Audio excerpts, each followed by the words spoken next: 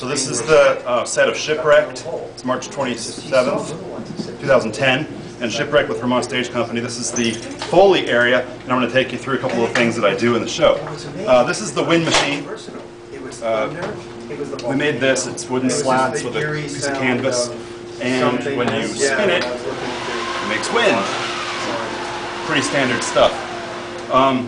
When the Aborigines are on stage, I play the little wooden drum. So that sounds like Aborigines. This came from Ethan, the actor who plays Louis. We have snakes. We have horses. Standard. You got your coconut shells. We have a rain stick, which sounds not very much like rain, which is why we have this over here. This is BBs that are on a disposable pie plate.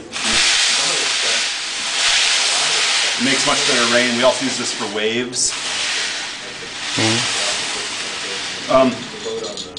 At one point, the pearl fishermen go and they get pearls out, and they put the pearls into pickle jars. And so I sit here and watch what they do and throw these marbles into the jar.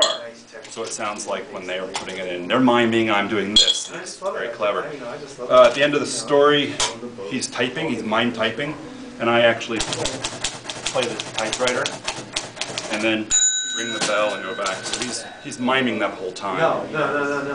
I'm playing. We got our frogs. It's one of these little stick things.